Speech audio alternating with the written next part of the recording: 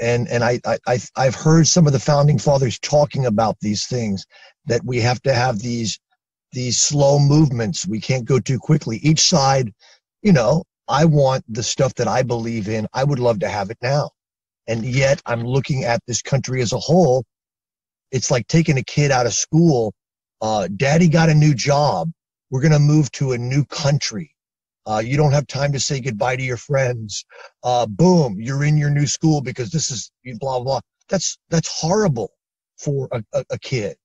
And so it's horrible for half of America if a cause happens too quickly, even though, I want my causes to happen quickly, and vice versa. If one side might say, we need this military budget now, this whatever, and the other side might say, that's too much. Well, let's do incremental. I loved what she said.